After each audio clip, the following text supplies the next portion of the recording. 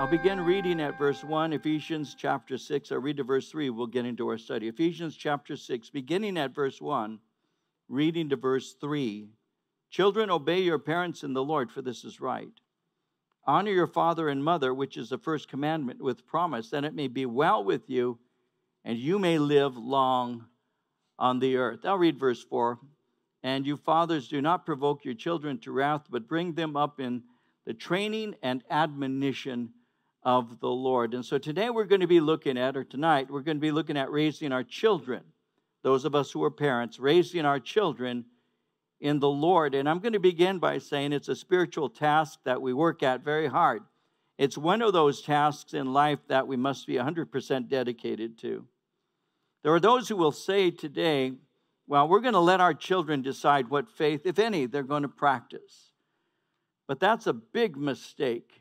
You see, if we don't bring them to Jesus, the world will lead them away from him. So everything that is in this world, it's called in Scripture the world, this world system. Everything in this world system is energized by Satan and is opposed to God. In 1 John 2, 15 through 17, John said, do not love the world or anything in the world. If anyone loves the world, the love for the Father is not in them. For everything in the world, the lust of the flesh, the lust of the eyes, the pride of life, comes not from the Father, but from the world. And the world and its desires pass away. But whoever does the will of God lives forever. And so the things that are part of this, the makeup of this world, lust of the flesh, lust of the eyes, pride of life, those things are all the things that make up the system that is opposed to God. Those are the things that we see all the time. We see those things, those themes in commercials on TV. We see those themes everywhere. You see, everything about this world system rebels against God's rule. Almost every song, every book, every TV program, every movie, every video game, every chat room, every billboard, every school they attend give a message 100% in opposition to their faith, their moral values, their relational choices, even their gender. Do you know that the average amount of ads that children view are, this is, I don't know how accurate this could be, but if you take into consideration the amount of time that they watch TV, and people watch TV, if you take that into consideration, how many commercial breaks there are, the average amount of ads they view are over 5,000. And so that's amazing. Listen, I grew up watching, this will give you some interest, I'm sure. I grew up watching Disney cartoons and TV programs. That used to be published as family-friendly entertainment. So I was looking this up, and the Disney Channel launched in 1983. Disney XD launched in 2009. Disney Junior, 2011. And shows on Disney Plus, along with a short-lived Toon Disney, have all featured lesbian, gay, bisexual, and transgender LGBTQ characters in their programming. So when you have your children watching this, at one time you may have been raised thinking these are family-friendly and these are innocent programs. But every one of those on the Disney Channel have had these characters in their programming. The plan to capture the minds of our younger generation is obvious. And that's the reason why we carefully observe and we monitor our children, especially when they're young and impressionable. And why does that matter? Won't they just adopt the values of their parents? Someone asked. Well, not necessarily. They will more commonly adopt the values of their culture. And the culture that they are saturated with is a culture that is anti-God. Now, they won't necessarily appreciate God and the things of the Lord, so they sometimes will rebel, but that's because every human being is born with a sinful, fallen nature. Psalm 22:15 says it like this: folly is bound up in the heart of a child, but the rod of discipline will drive it far from him. You see, even secular observers agree. The Minnesota Crime Commission reported that every baby starts life as a little savage. I raised 4 savages. He is completely selfish and self-centered. He wants what he wants when he wants it. his bottle, his mother's attention, his playmates' toys, his uncle's watch, or whatever. Deny him these, and he seethes with rage and aggressiveness which would be murderous were he not so helpless. He's dirty. He has no morals, no knowledge, no developed skills. This means that all children, not just certain children, but all children, are born delinquent. If permitted to continue in their self-centered world of infancy, given free rein to their impulsive actions to satisfy each want, every child would grow up a criminal, a thief, a killer, or a rapist. Now that, again, is the Minnesota Crime Commission report. So the task of the Christian parent is to bring our children to Jesus Christ. And if we neglect to do this, the world will take them away. Every Christian parent is to be an evangelist. Every Christian parent is to train their children in the things of the Lord. You see, every Christian parent ought to see the children as gifts that God has lent to us. Psalm 127:3 says it like this: children are a heritage from the Lord. Offspring are a reward from him. When he says children are a heritage, that word heritage speaks of a possession, an inheritance, or a portion. So they are a blessing that God gives to us, a reward. And because they're gifts to us, we are to treasure them, we're to care for them, and we also protect them in every way possible as we attempt to bring them to Jesus Christ. Now, sometimes our efforts to guard our children from bad influence is ridiculed. There are those who speak of concerned parents as helicopter parents. There are others who are calling parents domestic terrorists if they disagree with school curricula. So there's a battle going on. We know this, and the battle is for your children's mind. Karl Marx said this: the education of all children from the moment that they can get along without a mother's care shall be in state institutions. So life has been described as a race that we are running in. Some see this as a sprint. Others consider it a marathon. I look at life now as a relay, and it's a race that is won by successful exchanges of the baton. You see, many relays have been lost by a poor exchange. But we've been handed the baton of faith by faithful witnesses, and these faithful believers guarded the message of faith as they handed it to us. In 1 Corinthians 15, verse 3, Paul said it like this. He said, I delivered to you, first of all, that which I also received.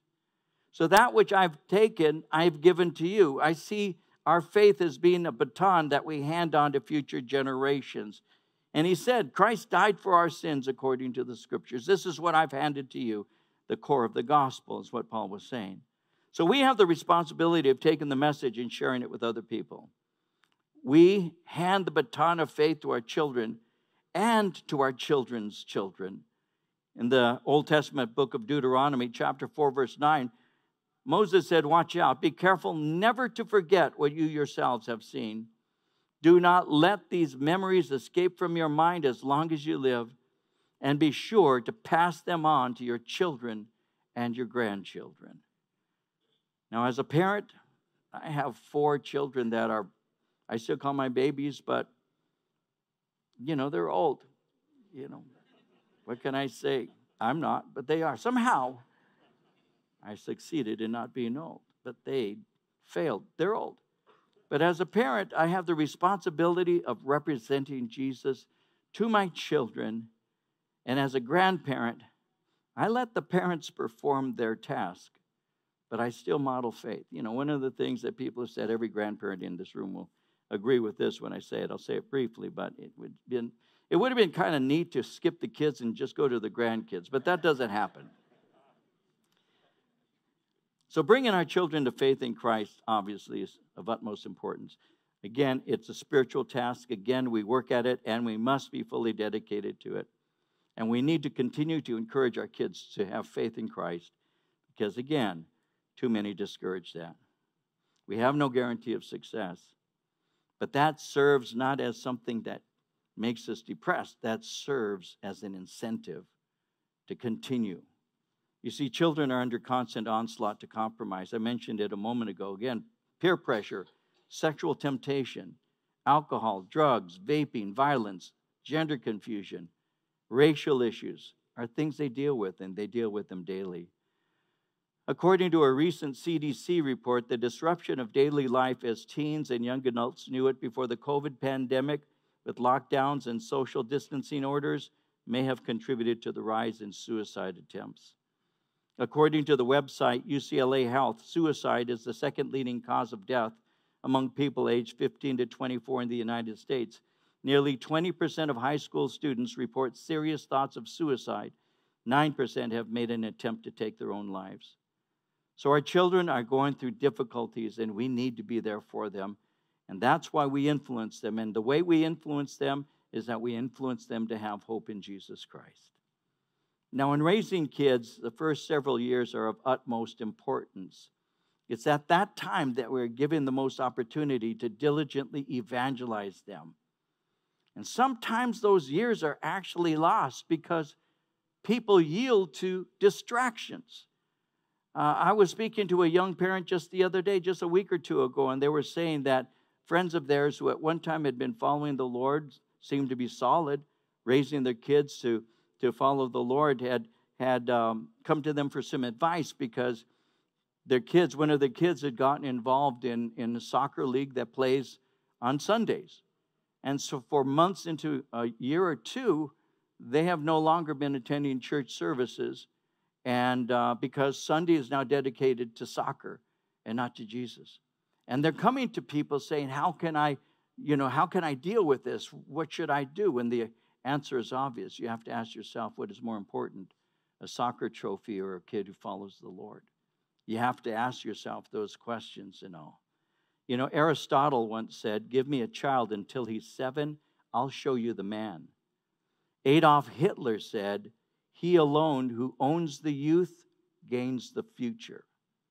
So this reveals the importance of early education, and this reveals the need to safeguard our children.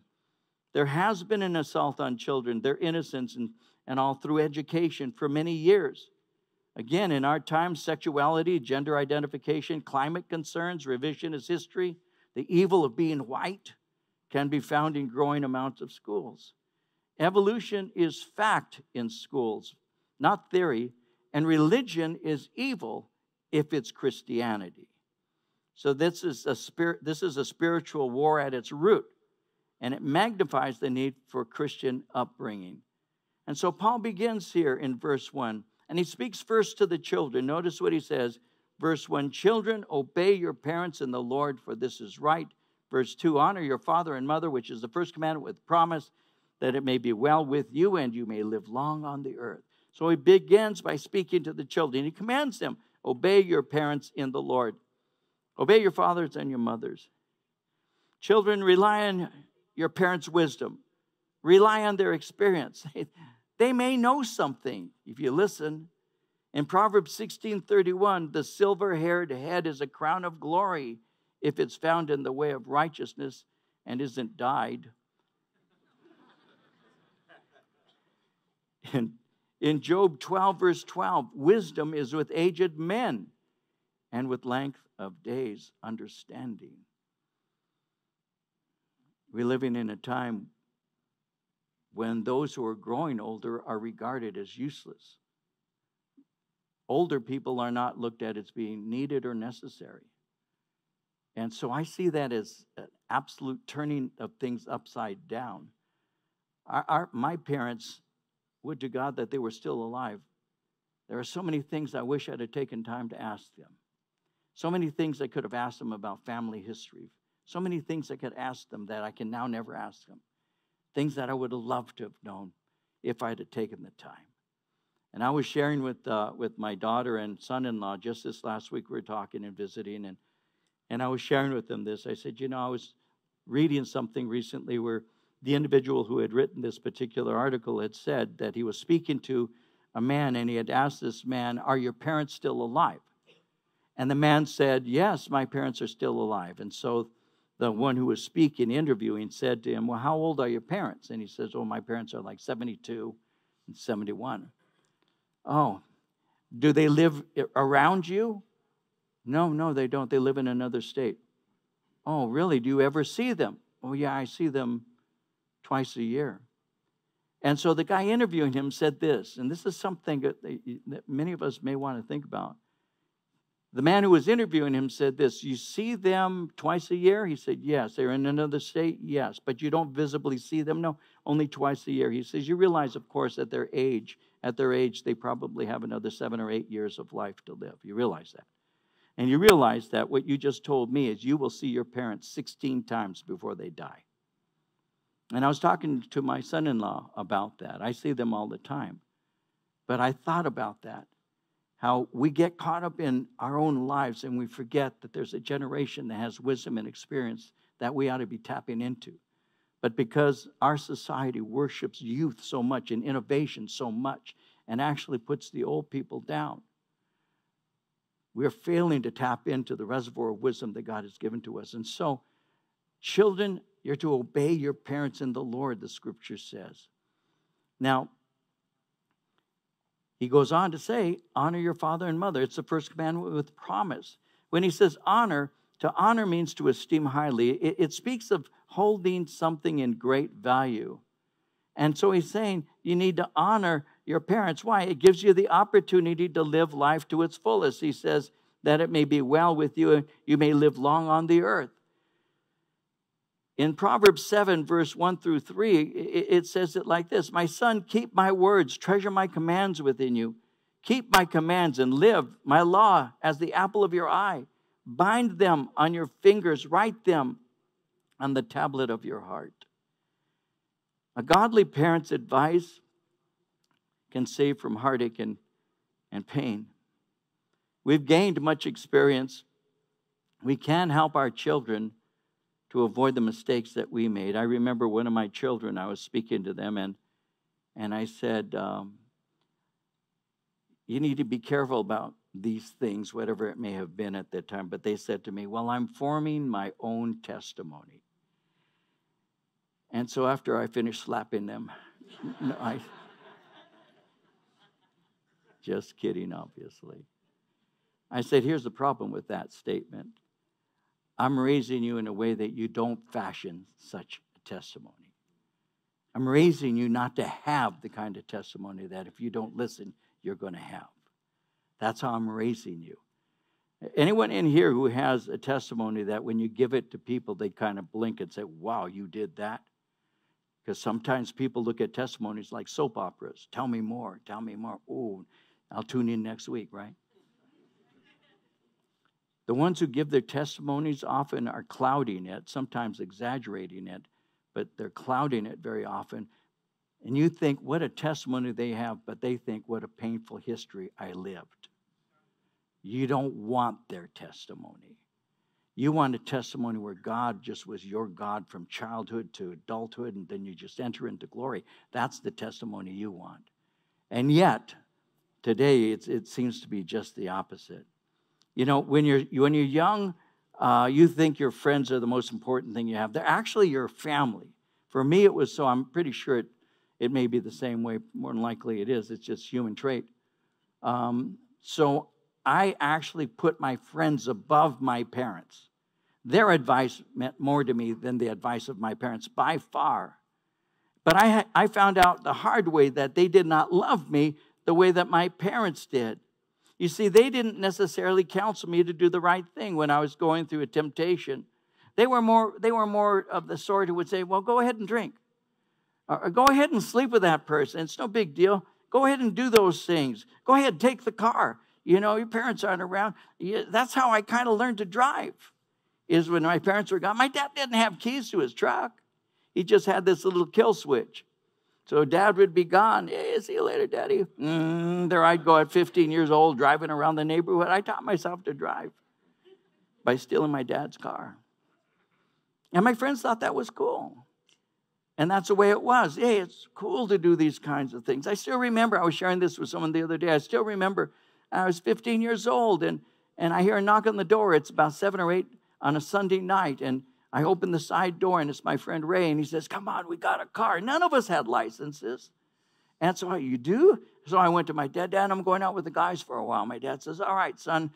He didn't know. We jump into this big old thing. It's like a Suburban. It's huge. None of us knew how to drive. And we went driving through the neighborhood. I still remember that steering wheel was as big as, it was huge.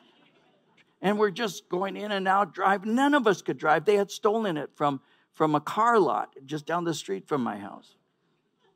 Yeah, that was fun. But that's what we did. We used to do dumb things. We would go, I don't know, I'm going to tap into the past. There's got to be somebody here. I'm looking around, see some white hair.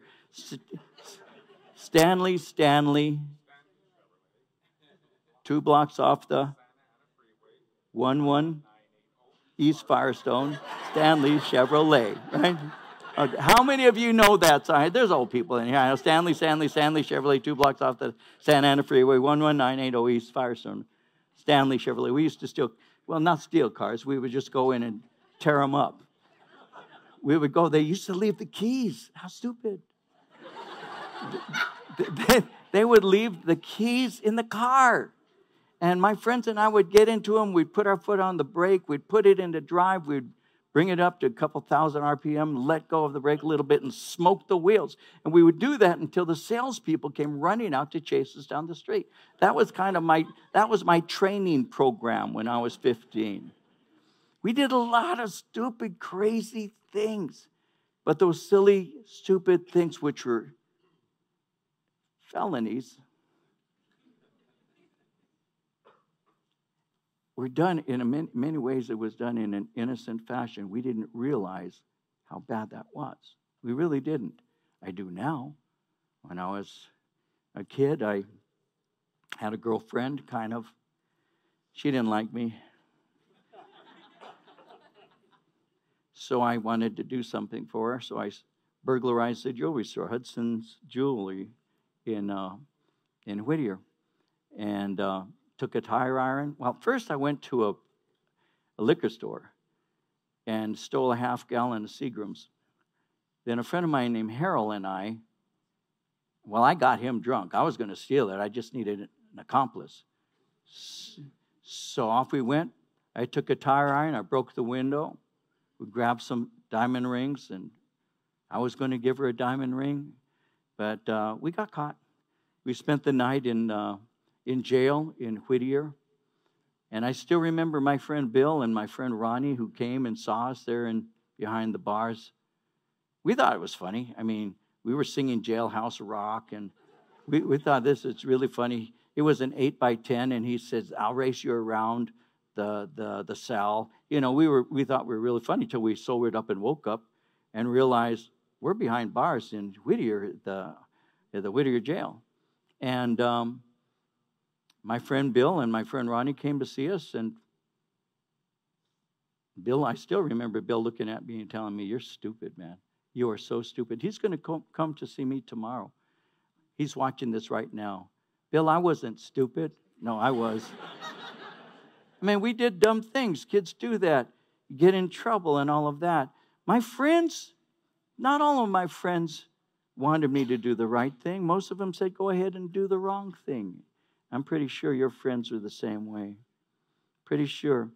But when I burglarized that jewelry store, it was my parents who bailed me out. And it was my parents who mortgaged their home so they could get Stanley H. Brown, a lawyer from Beverly Hills, to represent me so I didn't go to jail, because it was a felony to steal the amount that I stole. It wasn't my friends who bailed me out. It was my parents. It wasn't my friends who cried. It was my parents. And so a long time ago, the Lord began to teach me, try to teach me, to trust the wisdom of a godly parent. It saves you from pain and bad decisions. And it is wise for children to heed the directions and commands of their godly parents. But notice it speaks of obeying their parents, notice, in the Lord. Paul is not saying obey if they command you to disobey God. You're to obey God rather than man. But when you have godly parents who are raising you in the ways of the Lord, he says this is a way that you can be blessed by God. God's, through your obedience, length of days, and a long life and peace, they will be added to you. And so as he continues on, he has spoken to the children, but he just says this, one verse, "You fathers," verse 4, "do not provoke your children to wrath, bring them up in the training and admonition of the Lord." Fathers, don't provoke your children. Now, why would he speak to the fathers? Because the father is the great influence in the home. We see the result of the absence of fathers today in our society. We need to know that as Christian fathers, we have tremendous influence on our children. According to the Journal of Marriage and Family, this article was written by Paul Amato and Fernando Rivera, 82% of studies on father involvement in child well-being published since 1980 found significant associations between positive father involvement and offspring well-being. Frank Furstenberg and Kathleen Harris, writing for the University of Pennsylvania, reported that children who feel a closeness and warmth with their father are twice as likely to enter college, 75% less likely to have a child in their teen years, 80% less likely to be jailed, and half as likely to become depressed. Focus on the Family has an article entitled The Significance of a Father's Influence, and they write, fathers encourage competition, which engenders independence. Mothers promote equity, creating a sense of security. Dads emphasize conceptual communication, which helps kids to expand their vocabulary and intellectual capacities. Moms major in sympathy, care, and help, thus demonstrating the importance of relationships. Dads tend to see their child in relation to the rest of the world. Moms tend to see the rest of the world in relation to their child. That's true. Neither style of parenting is adequate in and of itself. Taken together, they balance each other out and equip the up-and-coming generation with a healthy, well-rounded approach to life. It is just a fact that we are raised best when we have the blessing of a father and a mother in the same home. It's just a fact. And it's a fact when that mother and father are believers in Christ that creates even a greater amount of percentages of growing up without making some huge mistakes. It's just a blessing to have our children. You see, fathers are to wield a proper godly authority, but they do so, Paul is saying, with gentleness and love. He is saying to avoid mistreating your children. Why? Because if you mistreat them, they will be hardened in their sins. Now, parents do not resist correcting children. They do so, though, with affectionate concern. They don't do it with an out-of-control, angry rage. He says in verse 4 that we bring up our children in training and admonition of the Lord. The word training speaks of instruction that develops a purity and holiness in life. Admonition speaks of appealing to their understanding. It speaks of exhorting them. So you teach them in a way that helps them to see what the value of purity is, but you encourage them as you speak and share with understanding how they might see how this works out. And so we nourish and we discipline them, but we do so with an understanding of the Lord Jesus Christ, and we do it by His Word. You see, our instructions are examples, and that's what we add. We give them instruction, but we give them our example, and they combine the two, and it helps to encourage them to live a life that blesses the Lord. Again, faith in Christ isn't natural for them. They are born with a rebellious nature that they get from their mom, and I don't know how to... No, that's not true. They have what is called the Adamic nature. It comes from us, from the man. And so they're born with this nature, and we are to help shape them. Proverbs 29:15, the rod and rebuke give wisdom, but a child left to himself brings shame to his mother. And that is so true. So what are we to do? Well, we raise our children in the Lord. We train our kids in the things of Jesus Christ. It's not the job of the church. It's not the job of the school. It's not the job of our friends. It's not the job of the child care provider. It's not even the job of the entire family. It's the parent's job. It's a father's job. It's a mother's job. Now, of course, I am very grateful for a community that shares our values, but they learn how faith works in the home. You see, the parent is to direct and not break the spirit, but to shape it. Now, again, under ordinary circumstances, this job falls upon the father. When I had small children, the Lord began to open up opportunities for me to do ministry outside of the home. But prior to that, and even during that season in our lives, the one thing I did take very seriously, I encourage all of us in this room to do this, I'm assuming all of us do, is my children were raised from the time they were born with prayer. I mean, when they were small, I still remember when they were small. I'm talking about kids in the high chairs eating dinner with us. I would reach over and I would take them, put my finger around their little wrist like that. I wouldn't hold it tightly, but I would just put my finger around it, and I would say, Daddy's going to pray. I did that every day. And I would and then I'd say, Dear Jesus, thank you for this food. Very simple prayer. And I did that with them. From Monday and Tuesday, Thursday, Friday, and Saturday, we had devotions. I gave my children devotions every day of their young lives into high school. Every day. The only days that we didn't have devotions with me leading were Wednesday and Sunday night. The reason they didn't have devotions on Wednesday and Sunday night is simple. I was teaching Bible studies here in this church. And so they were in church. And so they got the Word of God 7 days a week. When I was gone, my wife would take over the responsibility. My wife would pray with them. And when they're small, we would sit them in the front room. And, we had the one, then we had two, then finally four. And, ranging from various ages and all. And we would sit them there when they were all able to be together. But we did it anyway. But we finally had them all sitting there. My Anna, who was my baby, would have been maybe 2 or 3 at the time. So they weren't long.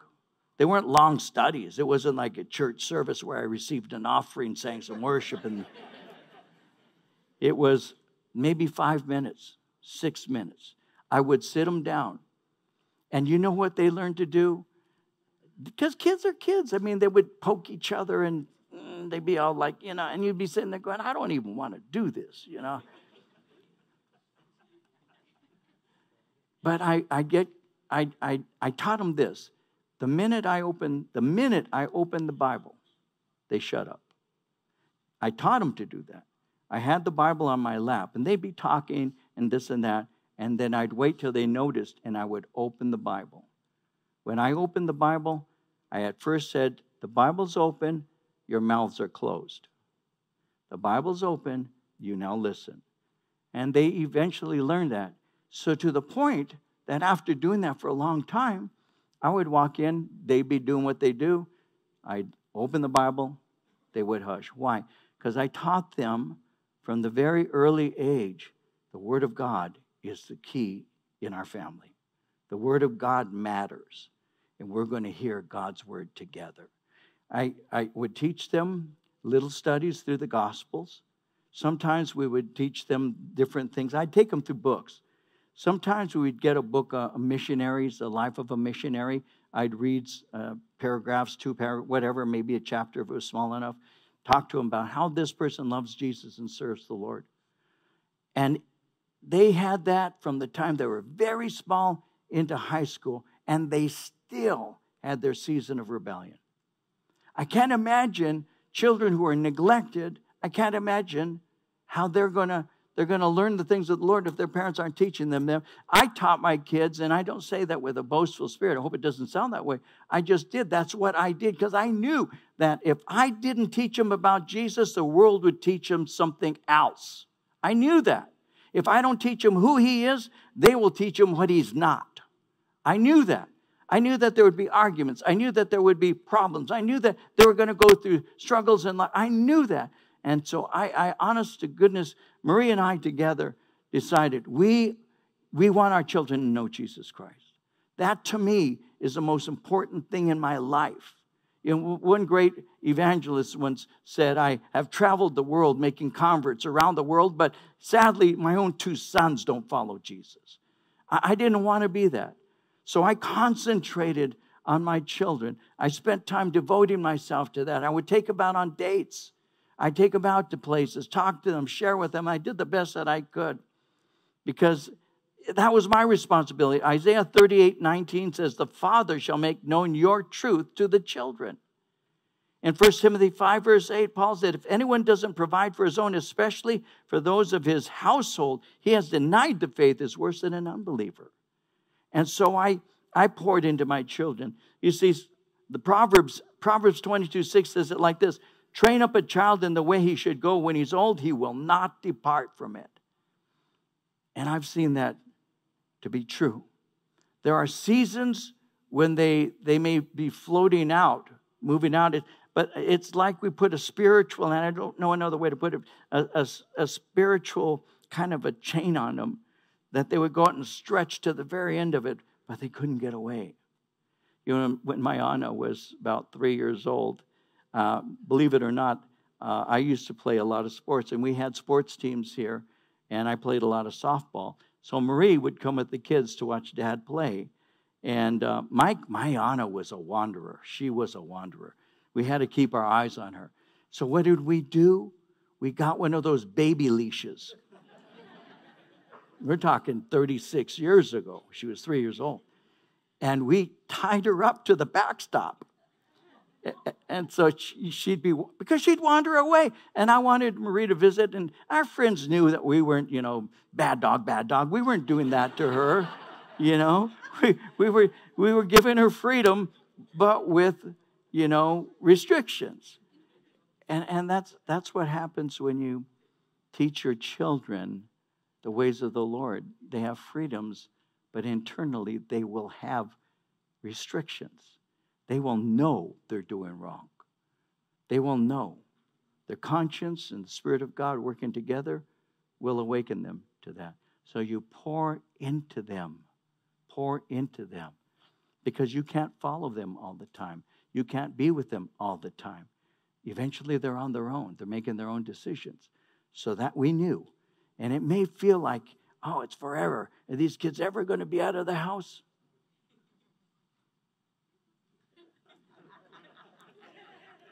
For some reason, they're like a yo-yo.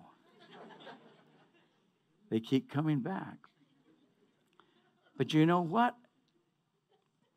That's your whole life. Is that's what you want in many ways. You want the connection. Not that they should live there forever, of course, but the connection with them, that they're free to do that they want to be there. And they do that because they love you. Now, how can I parent my child? What can I do to train them up? Well, let me share something with you out of this verse I quoted a moment ago. Train up a child in the way he should go. The word train in the original language is speaking of helping them to go in a direction that is conformed to their temperament and their gifts. Train up a child in the way he should go. You're actually provoking them according to their nature and direction. Not so much nature, but their characteristics. In other words, you have some children are I will say, like my son Dave. My son Dave, very athletic as a little boy into adulthood, very athletic, loves sports and all of that. My son Joseph, creative, a thinker, somebody who likes to read, so your children have different personalities. So I learned a long time ago that I wasn't going to try and form Joseph into an athlete. I wanted him to go in the way his own temperament was directing him. That's a work of the Holy Spirit. So I was talking one time to a man who had a problem with his son because his son was a little boy and he liked to use chalk. And he was always getting, blue chalk, yellow chalk, green chalk, and red chalk. And he's always chalk. And the father was one of these guys who wanted his son to be an athlete. And I still remember I was standing there and he's looking at his kid with disgust. And his kid was only 4. And little guys just playing there. And he goes, he doesn't. And he tells me this. He goes, he doesn't like sports. And I looked at him. I looked at this guy and I said, the world needs artists. The world needs poets. The world needs creativity too.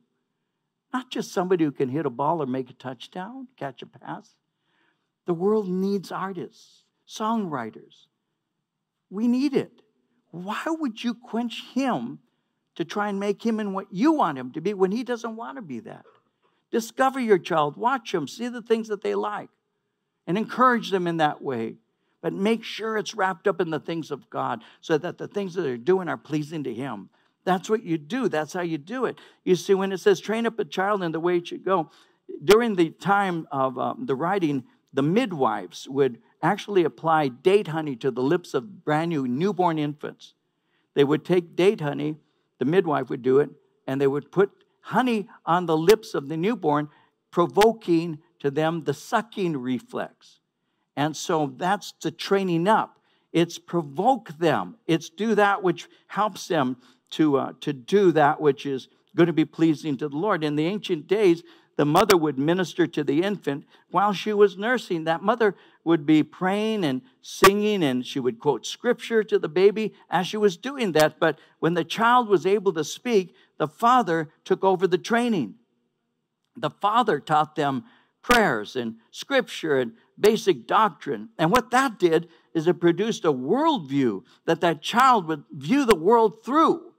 It was through scripture. It was through the memorization of the Bible. They memorized the first 5 books of the Bible. And the father would do that with the child. In Proverbs 4:11-13, it says, I have taught you in the way of wisdom. I have led you in right paths. When you walk, your steps will not be hindered. When you run, you will not stumble. Take firm hold of instruction. Do not let go. Keep her, for she is your life. Well, what can we do? How can we encourage our kids, those of us who are parents? Deuteronomy chapter 6, verse 4-9 says it like this. Hear, O Israel, the Lord our God, the Lord is one. You shall love the Lord your God with all your heart, with all your soul, with all your strength. These words which I command you today shall be in your heart. You shall teach them diligently to your children, shall talk of them when you sit in your house, when you walk by the way, when you lie down, when you rise up. You shall bind them as a sign on your hand. They shall be as frontlets between your eyes. You shall write them on the doorposts of your house and upon your gates. Hear, O Israel, the Lord our God is one, and love him with all of your heart. How can I raise my child to know the Lord? Well, one, it takes me, a parent. It begins with me having a vibrant, saving faith in our unique God. Moses wrote, he said, the Lord your God is one. Unlike the pagans who had various gods, he is the God of the universe. Moses is making it clear, he is our God. He is our Savior. So our children must see that we as parents are devoted to the one who saved us. Be careful not to fall into the trap of outward religion.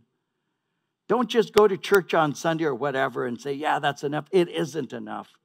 Develop a vibrant faith. You can't give your children a faith that you don't have yourself. And so we fathers are to bring them up in the training and admonition of the Lord. Again, that's by explanation as well as example. We speak to them, but we also live before them. Now, obviously, when the father isn't, won't, or can't, mama should. Now, this isn't to be neglected. This isn't to be put off. We don't have that much time. Remember that Satan is never ceasing in his attempts to destroy. He is constantly on the prowl. And if we neglect pouring into our children, somebody ultimately will pour in something we don't want. They're already inclined towards sin. They naturally are leaning away from God. So training and encouragement continues throughout their lifetime. As they grow older, we adapt to their age and maturity. When they're small, it's a little easier to tell them, don't do this or don't go there. It's easier. When they're older, it's more difficult. So what we need to do is we need to encourage them, and we need to let them know how much this matters to us. You see, if they're going to know the Lord, they need to see a faith in us. But also in verse 5, he said, you shall love the Lord your God with all your heart, soul, and might. So they need to know the reason we are the way that we are. They need to know that we love God. We need to establish proper priorities for our own lives, and then we live them openly. He speaks about loving God with our heart, which speaks of life priorities. He speaks of loving God with our soul, which speaks of spiritual hunger. He speaks of loving God with our might, which speaks of physical labor. It's all centered on pleasing God. And that's obvious how we are to represent Jesus to our kids. It produces a home where God is taken seriously and where faith is real. And we have to communicate a personal faith, not just a conceptual belief. And so the question you might want to ask yourself this, if you're a father or a mother, if you're a parent. If I were to sit down with your kid and I would say to them, tell me what the most important thing in your dad's life is. Or to the mama. What is the most important thing in your mama's life? Tell me. Ask yourself, what would your kids say? How would they respond? What would they say? My dad? What's the most important thing in my dad's life? He loves his cars.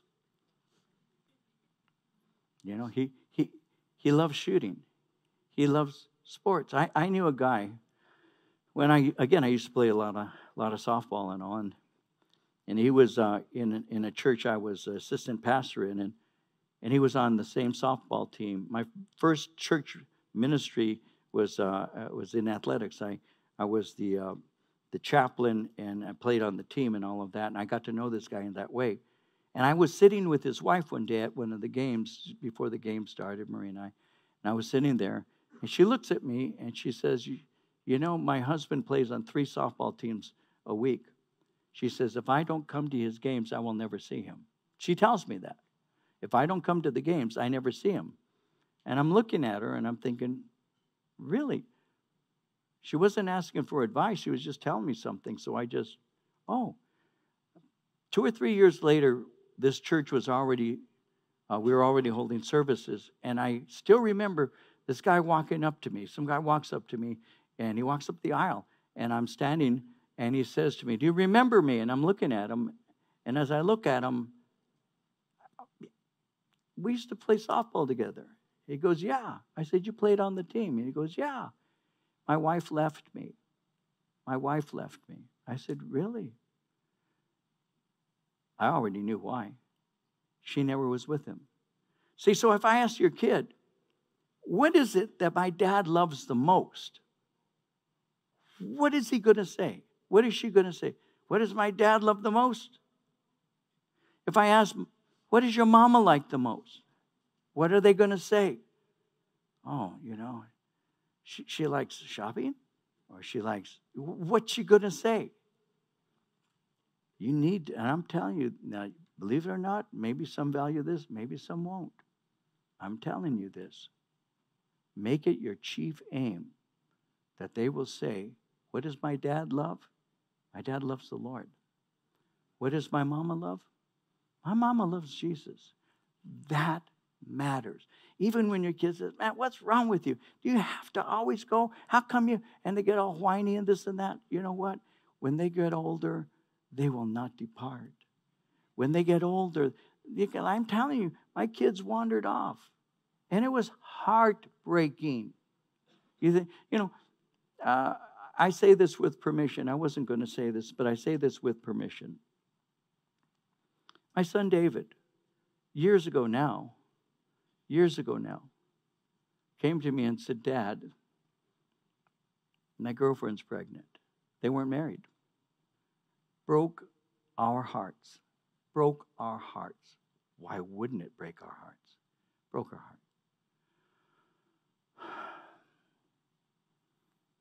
I'm one of these guys who wears my heart on my sleeve. Anybody who goes to this church knows that. I don't keep secrets. This is me. This is what happened. This is it. You're going to hear it anyway. Let me tell you myself. Because churches are known for it. They really are. It's a sin, but they're known for it. They're known for it. And so I dealt with it. Let my church family know. Some of you were there. I know some of you were there. I see you. You were there. You know the tears and the pain and the hurt. And a lot of people left our church.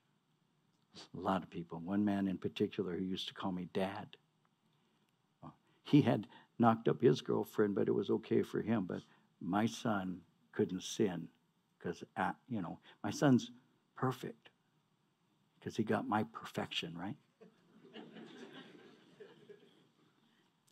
And I took a lot. Marie and I took a lot. We took a lot of barrows. Hundreds left. He's a bad pastor. Gossip flew about me. But I held fast. Why? Because I believe in the grace of God. And the last baptism we had, I baptized that baby.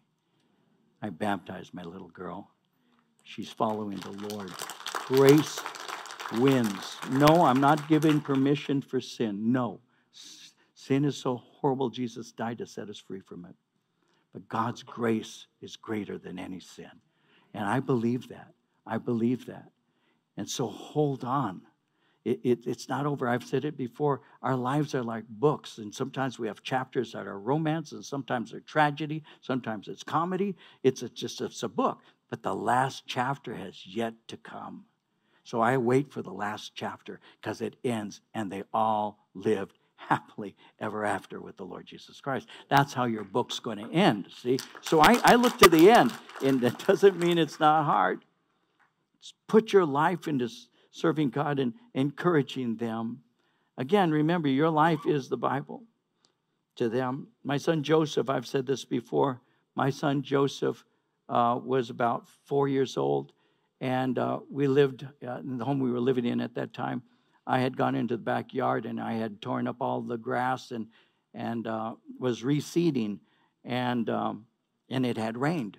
And when it rained, the backyard was muddy. And so I went into the backyard just to see if there's any grass growing, and there wasn't. But anyway, as I went in there, I heard the door. We had a wooden screen door, and I heard it slam. And I was still looking in another direction, but I could hear these grunts. What's going on? And I turned around, and Joseph was these exaggerated strides, real long strides for a 4-year-old. And I'm looking at him, and I said, "Son, what are you doing?" And he goes, "I'm walking in your footsteps." And I've never forgotten that. He's walking in my footsteps. And that, you know how the Lord will speak in a personal way to you sometimes? I still remember the impression of my heart. The Spirit of the Lord spoke to my heart in a simple way. Be careful where you go. He's following you. Be careful how you live. He's following you. Because it's not just what I say, it's what I'm doing. And he said it, and I've always remembered that. And so we give to them all that we can. And then finally, actually 2 more things. I'll say finally so you think it's over almost. I've been saying this. Be committed to evangelization. That takes time, sacrifice, and training. Kids who live with their parents spend less than 30 minutes per week in meaningful conversation with their mothers and 15 minutes with their dads. And so display your faith. I mentioned this. Date them. Take them out for breakfast or lunch. Laugh with them. Share with them. Sometimes you're even going to cry with them. Take walks. Pray. Hug them. Love them. Give them devotions. Have conversations. That gives you opportunity to bring Scripture to life. I remember my son David when he was maybe 7 years old. He and I were up in the mountains, and I looked up into the sky, and you could see the beautiful stars. And I said, "Son, what are those?" And he said, "Those are stars, Dad." He was about 7. I said, "Really? How did they get there?" He says, "I really don't know, Dad. How did they get there?" I said, "The God you worship, the God I serve, put those stars exactly where they're at, son. The God you worship is the creator of all things." And so we take opportunities when given to share with them about the mighty God that we serve. And then finally, the scripture says in chapter 6, verse 9 of Deuteronomy, write God's word on the doorposts and on your gates. Make your house a sanctuary. Would you let a murderer, a rapist, a profane or belligerent, violent person into your home to invade? Be careful what you let in through the screen, through TV and radio, through the printed page. Be careful who you let into your home to influence your children. Make your home into a church where those kids know this is a place this family worships God. And finally, I'm just going to read something to you. I had debated whether I would or not. I put it in my notes. But this is something that I've never forgotten. It impacted me many years ago. It's an old song. Some of you are familiar with it. Most probably aren't. It's an old song. It's called Cats in the Cradle. And so I heard this many years ago, and it hit me. And so I'll just share it with you. These are the words. My child arrived just the other day. He came to the world in the usual way, but there were planes to catch and bills to pay. He learned to walk while I was away, and he was talking before I knew it. And as he grew, he'd say, I'm going to be like you, Dad. You know, I'm going to be like you. The cat's in the cradle, the silver spoon, little boy blue, and the man in the moon. When you coming home, Dad? I don't know when, but we'll get together then. You know we'll have a good time then. My son turned 10 just the other day. He said, thanks for the ball, Dad. Come on, let's play. Can you teach me to throw? I said, not today. I got a lot to do. He said, that's okay. And he walked away, but his smile never dimmed and said, I'm going to be like him. Yeah, you know I'm going to be like him. The cat's in the cradle, the silver spoon, little boy blue, the man in the moon. When you coming home, Dad? I don't know when, but we'll get together then, you know. We'll have a good time then. Well, he came from college just the other day, so much like a man, I just had to say, son, I'm proud of you. Can you sit for a while? He shook his head and then said with a smile, what I'd really like, Dad, is to borrow the car keys. I'll see you later. Can I have them, please? The cat's in the cradle, the silver spoon. Little boy blue, the man in the moon. When you coming home, son? I don't know when, but we'll get together then, Dad. You know, we'll have a good time then. Well, I've long since retired. My son moved away. I called him up just the other day. I said, I'd like to see you if you don't mind.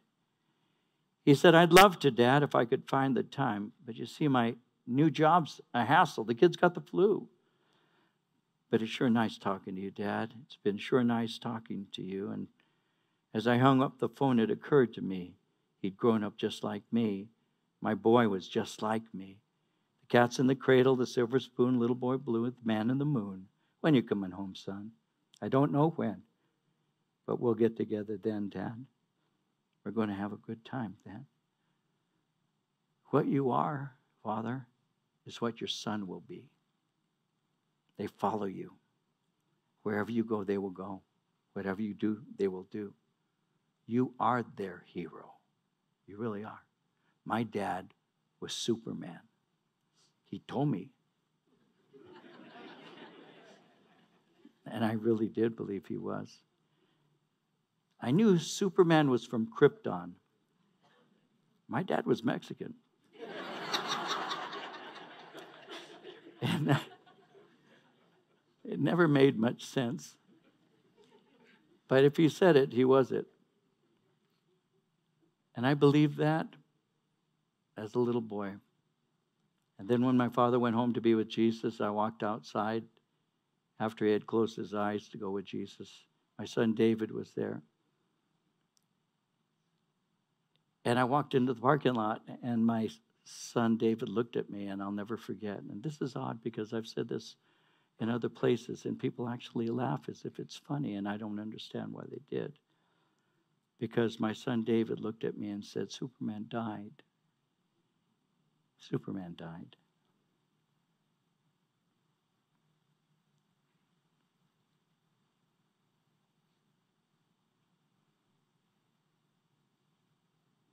If I could be half the man my dad was, half the man. He was a good man. Little boys want to be like their dads. My dad would pay his bills before he fed his family. My dad taught me, your name is the most important thing you have, son. Treasure it and guard it because it's who you are. My dad taught me things like that. He didn't sit me and lecture. He just would say that. Take care of your bills. Son, when you buy something, if you buy a house, that's the most expensive thing you'll ever buy. Your car, that's the second most expensive thing you'll ever buy. Take care of both of them, because if you don't, you lose money on them. Take care of the things you own. Don't let them rule you, but take care of them. My dad was that way. Those are the things I brought into adulthood. Those are the things that I gave to my sons and my daughters. Be people of honor. Be people of integrity. Be people that be a person that can be trusted. Do things as unto the Lord. Love God with all of your heart. I'm still not only their pastor, but as a father, I'm still the main influence in their lives. And I will be that even to the day that I die. And when my body's in that casket, they'll be looking at the one who made them, along with the help of Mama and Jesus himself, into the people they are. To me, that matters. And even as Joshua said, if it seems evil to you to serve the Lord, choose for yourselves this day whom you will serve, whether the gods which your fathers served that were on the other side of the river, or the gods of the Amorites in whose land you dwell. But as for me and my house, we will serve the Lord.